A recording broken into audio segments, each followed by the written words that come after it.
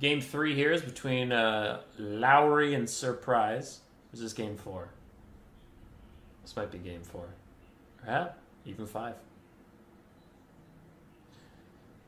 Lowry and Surprise. Empire and Dwarves.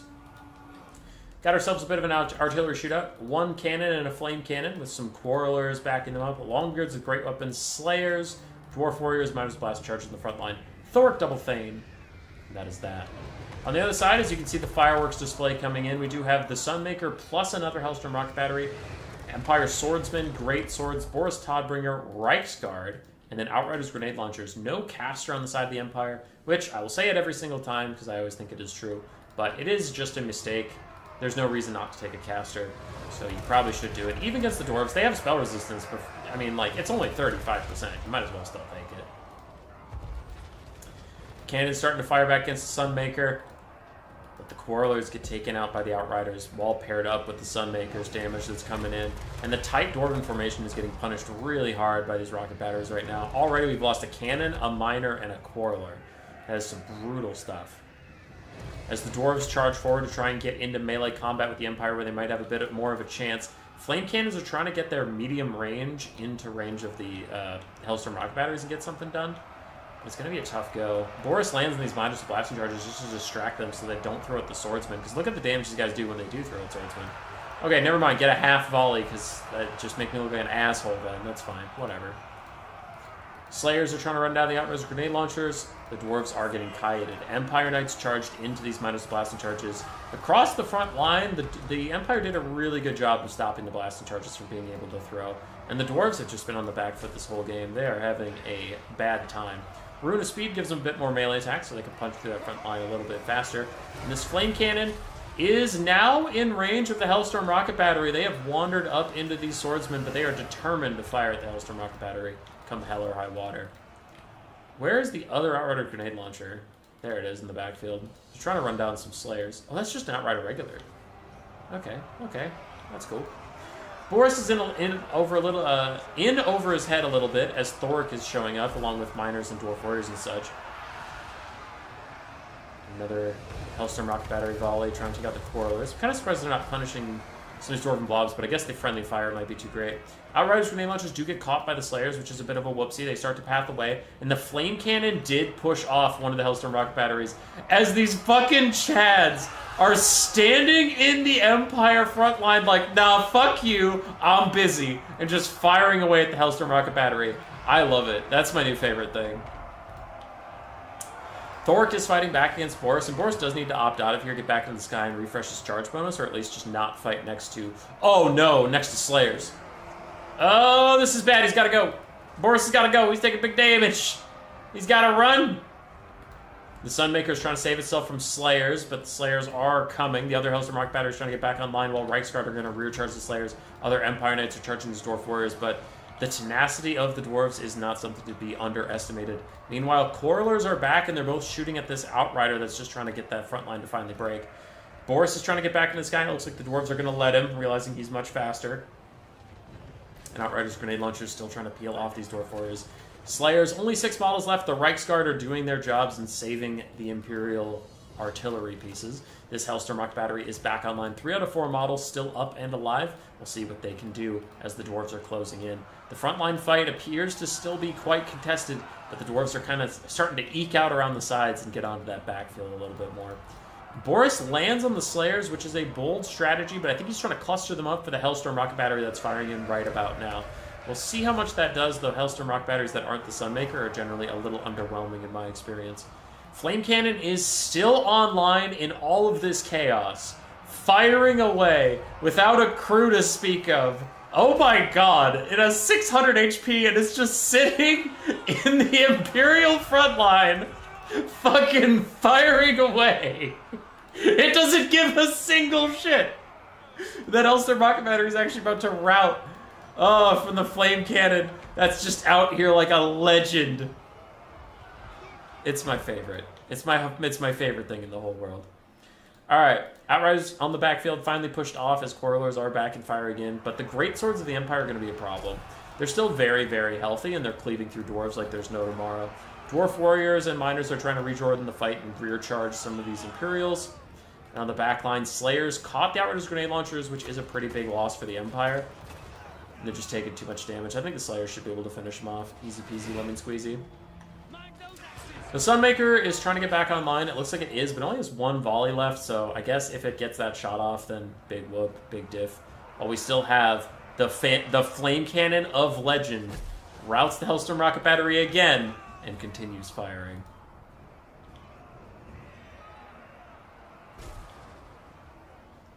Isn't the Super Dwarf favored? It used to be Turtle Punch in Warhammer 2. In Warhammer 3, the Empire Greatswords have gotten some serious buffs. Outriders Grenade Launchers are really strong.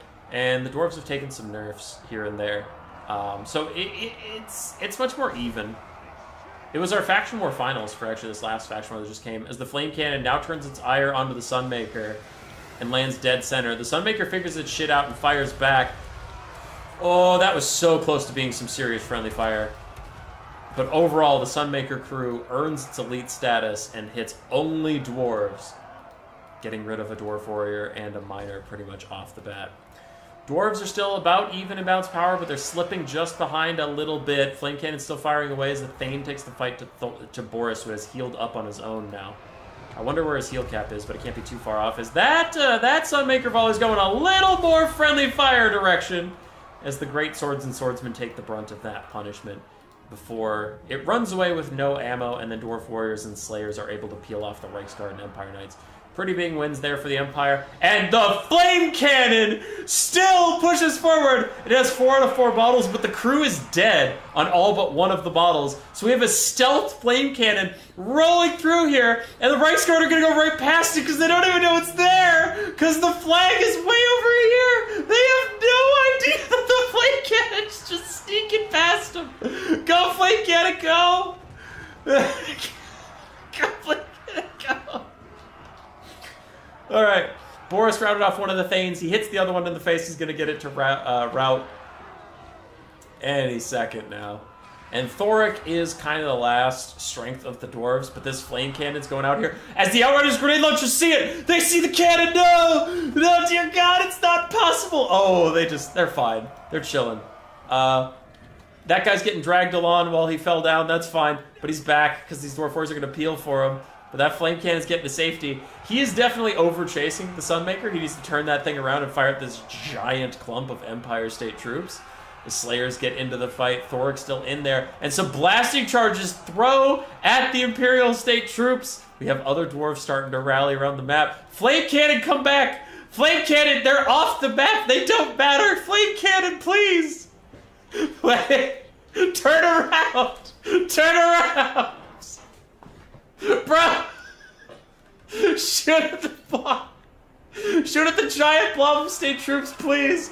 Because it has... Getting shot by artillery is a debuff, but also the Flame Cannon has burnt, so it has 2 leadership debuffs that actually could just, like, route this entire thing. It's turning! It's fucking turning!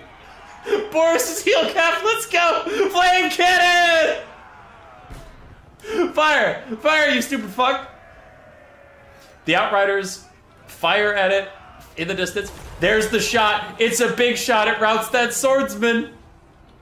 It maybe routes a great sword. There's the shot. Boris is flying at it. No! No, leave it alone. Don't kill it. You fuck.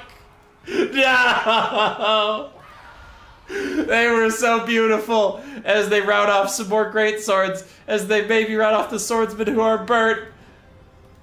Boris is trying not Boris, Thoric is trying to hold. He's getting rid of so many things. But Boris did finally finish off the Flame Cannon that could. All the Empire is routing except for Boris, who is officially heal capped. And these great swords, are they going to route too? Thoric did not bring Rune of Wrath and Ruin. I love Rune of Wrath and Ruin. I think it's undervalued by a lot of people. Here is the Rune of Doom, causing fear, which might get those great swords to rout. But here comes Boris. Can Thoric and the Thane team up on him? Now, we saw how much damage Boris took last time he dueled with Thoric, but Thoric did have Slayers back then. Now he has a Thane, which is actually still pretty spooky. It's still pretty spooky as we see Boris taking big old chunks out of his health bar. Thane is going to rout, unfortunately for him, but Thoric is here, ready to kick some ass, and Boris has lost about 2,000 HP before our eyes.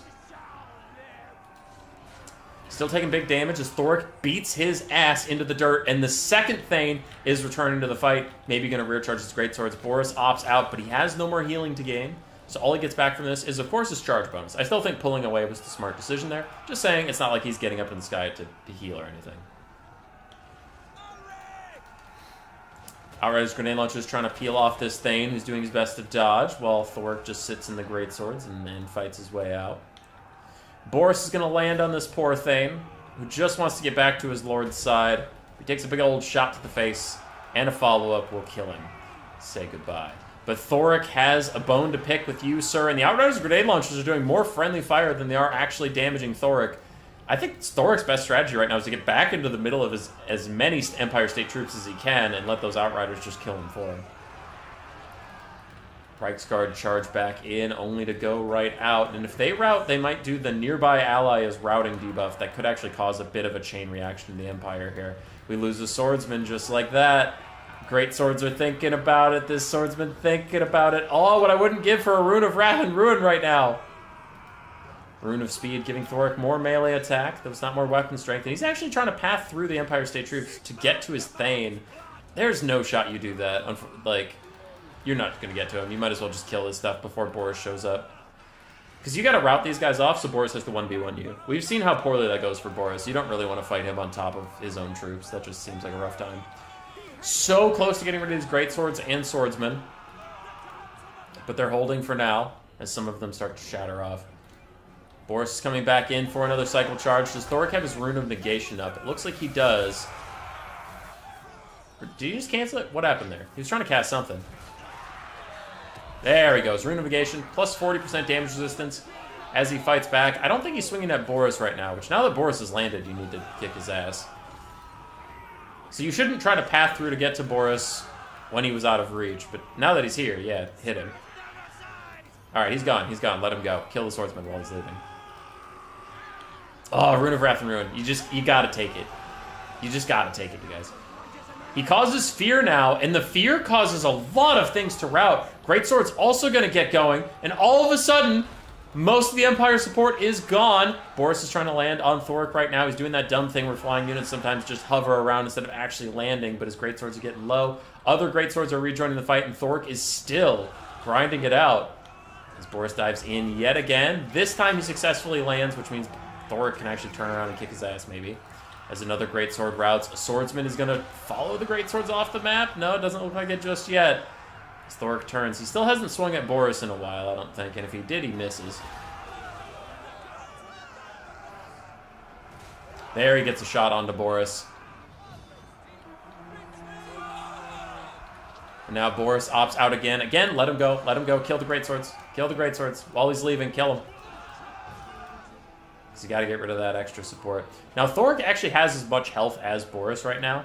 Even though their health bars, Boris looks a little higher. It's because it's a percentage, right? But Thoric, being a dwarf, has higher base HP. Alright, he got through a lot of state troops. Now Boris is landing again. Again, you have to turn and just fight Boris whenever he lands on you, as much as it sucks. Like, he's faster than you, so you can't really chase him. He gets the pick.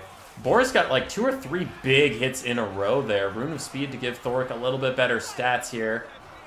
But it's not defensive stats. He's taking a lot of damage from Boris, but now he's starting to give it back. It always goes this way. When Boris lands, he does a bunch of stuff.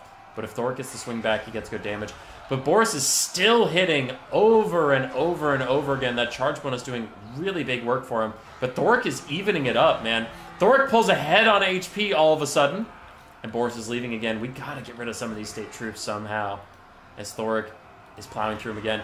He's waiting for a Rune of Doom to come off cooldown. That fear will get rid of some of these guys because he doesn't cause fear on his own.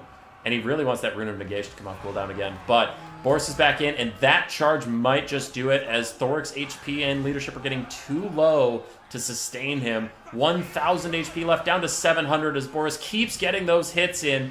Boris himself is down to 600 HP. Thoric's actually ahead on HP. Oh, but army losses takes him. I don't think that was army losses worthy. That was silly. Flame Cannon got great value.